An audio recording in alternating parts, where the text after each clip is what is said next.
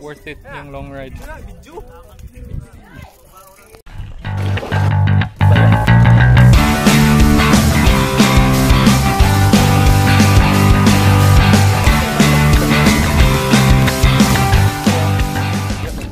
Alright, another weekend and another ride. We're joining Kaloy's group right now. As you can see, we rode from Lapu-Lapu going to Star Mall. We'll tell you more about it later. So before kami nag-ride out, Kaloy shared a little information regarding the ride. So how technical, how long, how far, and also other group members share their information regarding how we should ride the road, because there was a news back then that someone got hit by a car when some bicycle riders tried to overtake another bicycle rider. And as you can see, this group is very cautious with COVID, and after the briefing, kinunan kami ng temperature ni Kaloy dito. Kinukunan kami ng temperature nung para sigurado.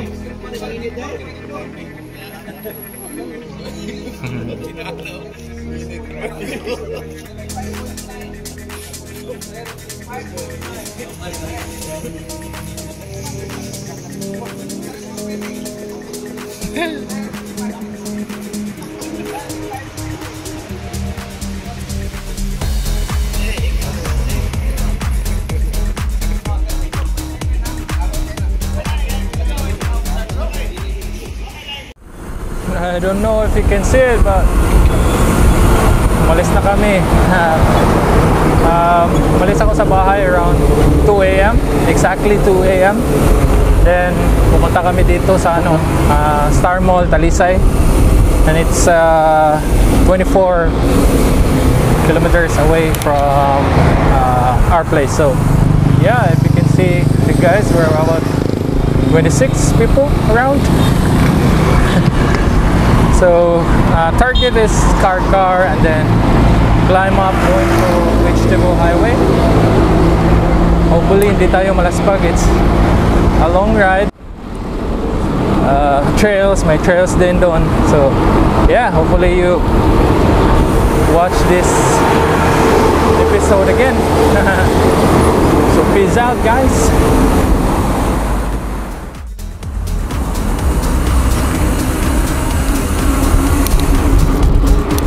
Dara ay, habi na kong na-flattan. Gusog kayo.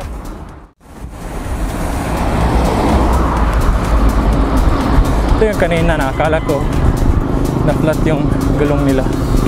Bro, they were able to pass us a while ago. So yeah, bilis nila. Bata pa tong isa, oh.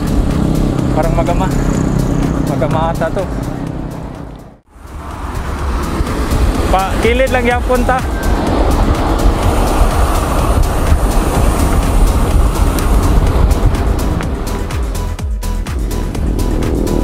Tayo kakain breakfast.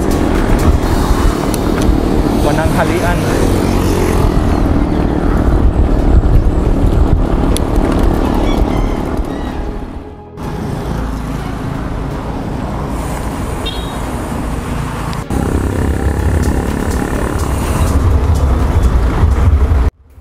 So nakarating tayo sa Carcar and we had our breakfast here. And then pagkatapos nun, diretso na agad. Alright. So ang plano is we'll be climbing, going to Vegetable Highway. Tapos tawag nito,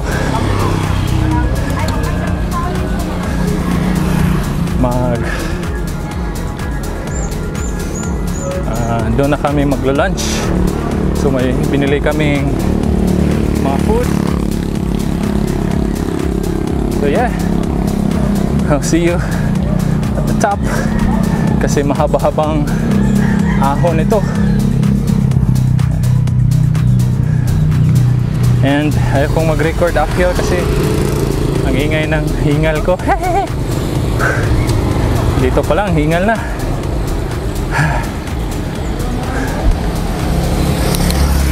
Peace out.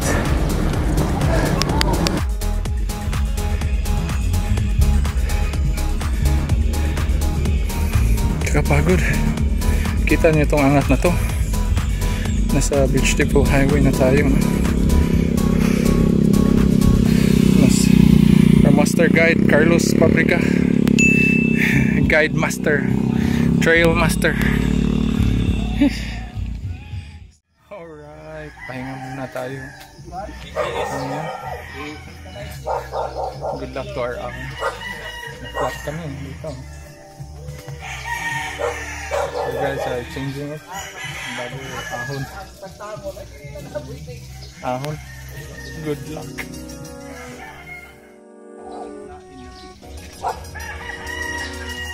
Orbuslot lang gitong na. Ungaw. Musta man imong long ride, sir?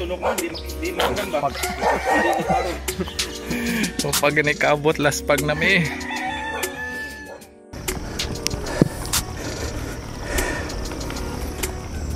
May na-flat din pala dito. Pangalawang flat ito sa ride natin ah. Kasama natin.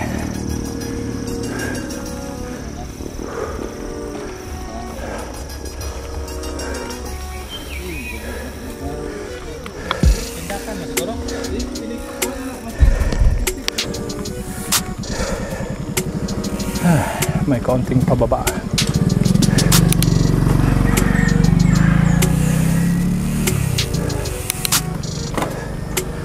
Tag.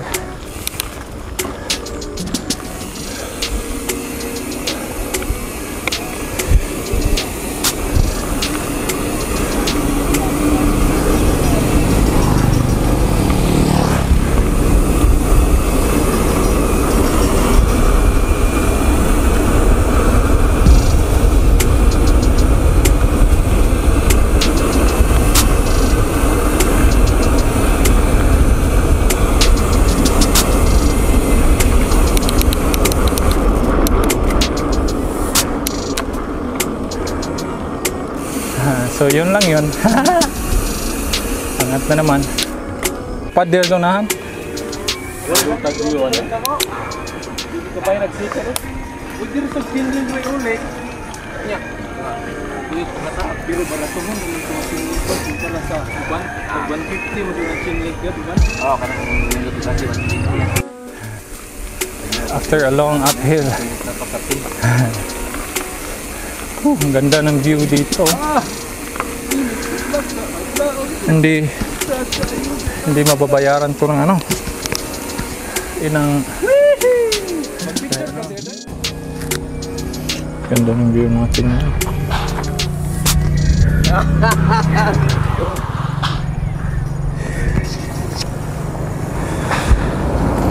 Let's go. Go jumps. Let's go.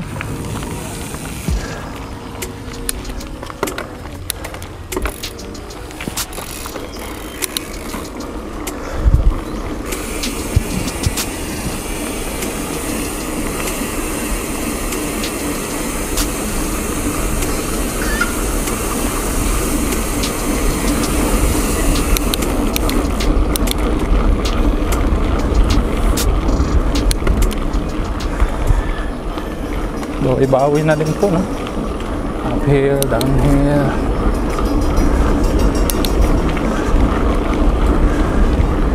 Baba, angat. Baba, angat.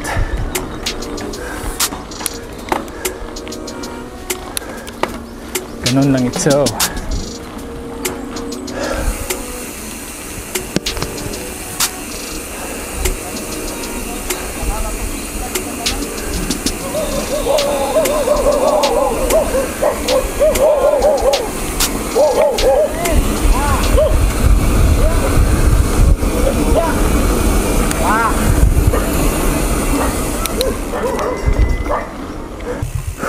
Relax, cause it's lusong time.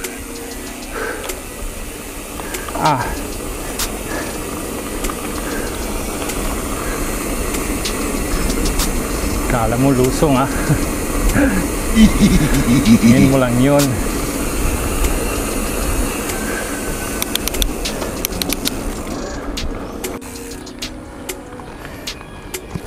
Ganda ng view. Uy.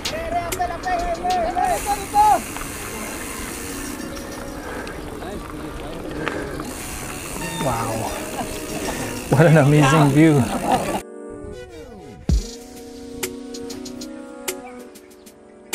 This view.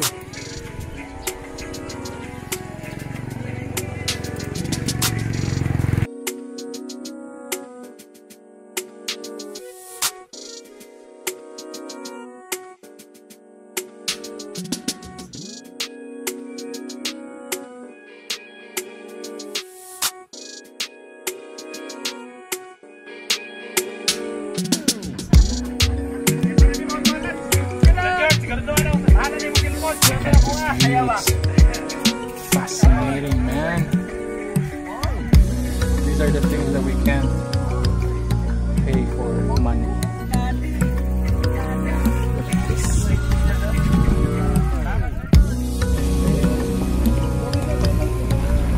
Tapos Joms, ay kumpiyansa. Tapos Joms, dolog. That pictures and all. Lusong na kami agad. So yeah, hope you enjoyed that.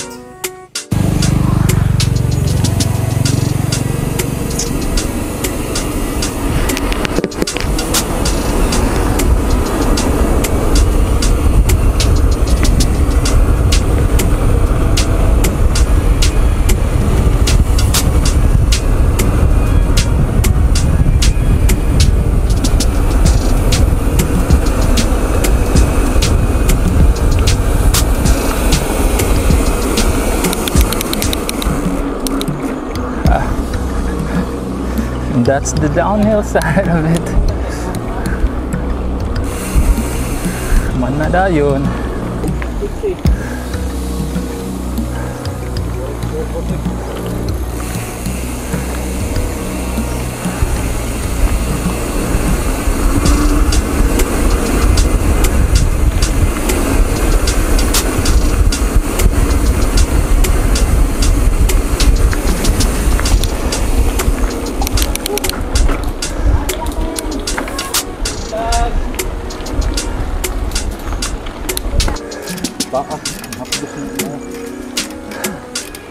Balay din, no?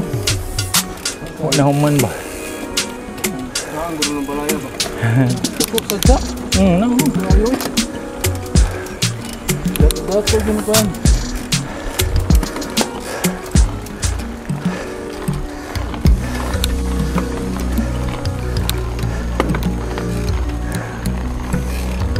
Motor. Motor! Right, so we're exiting the area now, and it was a very long uphill, but it's not done yet. This is just the first part of it, and then we're going to climb Mount Binabag after this, and then do some trail afterwards. So yeah, thank you for watching and staying for this awesome uphill and view of Vegetable Highway. So anyway, peace out, guys. Tapos ang maliligayang araw.